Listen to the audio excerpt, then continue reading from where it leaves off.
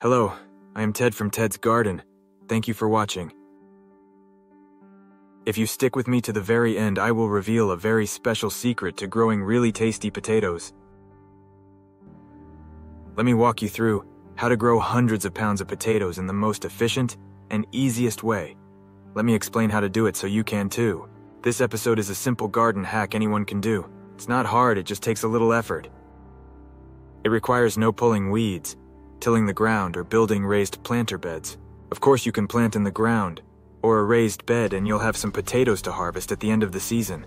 But if you want a larger yield of quality potatoes without the pest problem, then stick around because I'm going to share with you all my tips, from sowing right through to harvesting.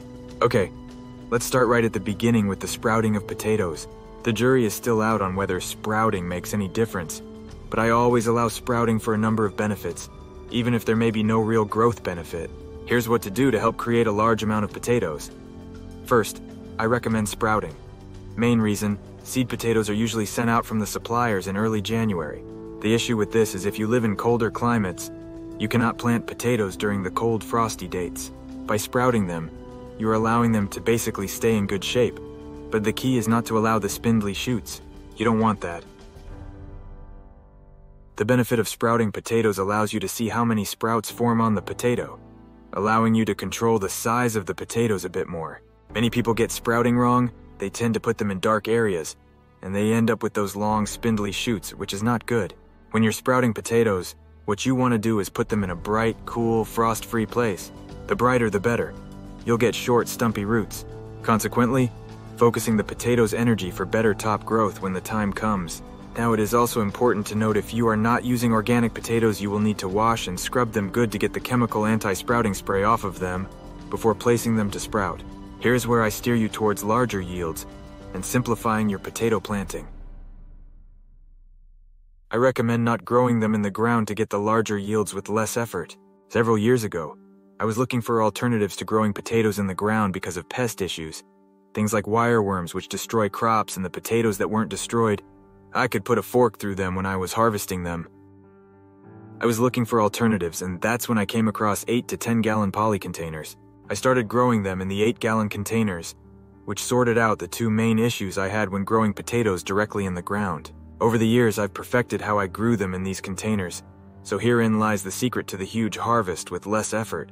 First step is making sure your containers have drain holes, and partly fill container with a well-draining potting mix. It's essential to use a high-quality potting mix, which provides good aeration and drainage for the potatoes to grow successfully in. Look for a mix specifically formulated for container or raised bed gardening, and avoid using regular garden soil as it can become compacted and hinder root growth in the confined space of a container. Step 2. At planting time, decide whether you want smaller potatoes or larger jacket-style potatoes. If you want larger potatoes, remove all the sprouts except for 2, but don't just break them off. Dig them out with a knife. This will only allow 2 sprouts to grow on the potato. It will also reduce the number of potatoes the plant will grow, using its energy to grow those container potatoes much bigger. Step 3. Fill the container to 1/3 its depth and mix in some slow-release fertilizer. I recommend bloodfish and bone meal, if it is allowable. If not, just use something which has a lower amount of nitrogen and higher potassium or phosphorus.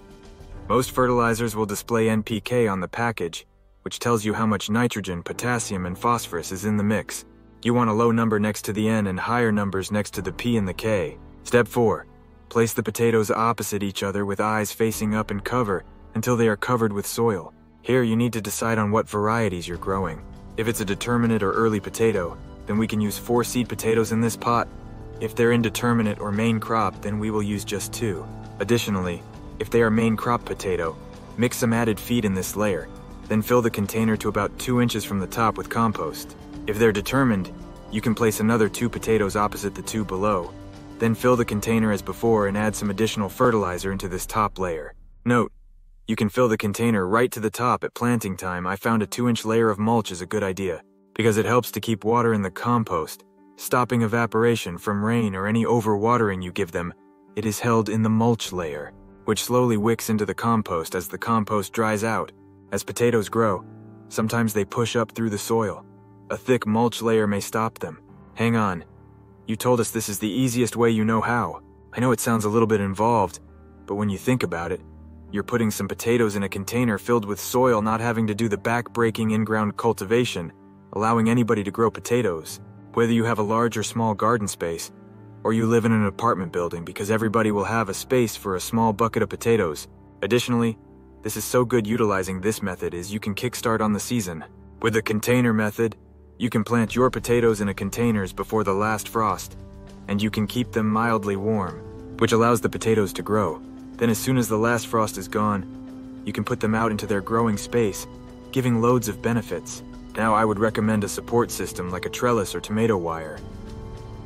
I used to just plant the potatoes in the containers, let them grow, leaving the vines to grow over the container and sprawl all over, making it difficult to get past them when watering. But more importantly, the sun bakes the tops of the containers, and it dries the soil out much quicker. By staking the vines above the container creates sort of a sunshade, still giving the plants the light they need, while also shading the soil. There you have it, a step-by-step method to growing 150 pounds of potatoes. Now here is my special secret as promised. I use algae plus organic plant food. It not only feeds the soil but provides exceptional nutrients to your potatoes. You can buy Algae Plus at https://algaeplus.us. I would love to hear from you in the comments section below.